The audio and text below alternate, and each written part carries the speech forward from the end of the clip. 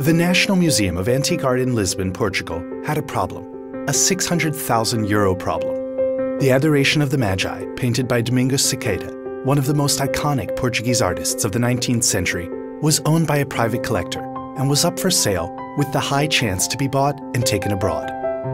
So the museum, in partnership with Publico newspaper, decided to create a different kind of fundraising, inviting each of the 10 million Portuguese to sponsor one tiny bit of the famous painting. Introducing Let's Put Sequeira in its rightful place. The campaign divided the painting into 10 million digital pixels. Each pixel was up for sale for only 6 cents.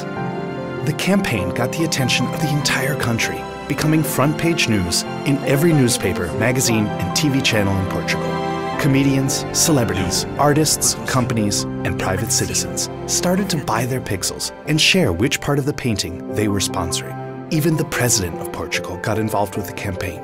Conseguir, em pleno período de crise, suscitar as condições financeiras para a aquisição da obra, até nascer uma campanha nacional.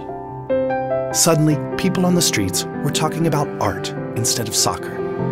In only 6 months, the necessary €600,000 were raised, exceeding that figure by more than 25%.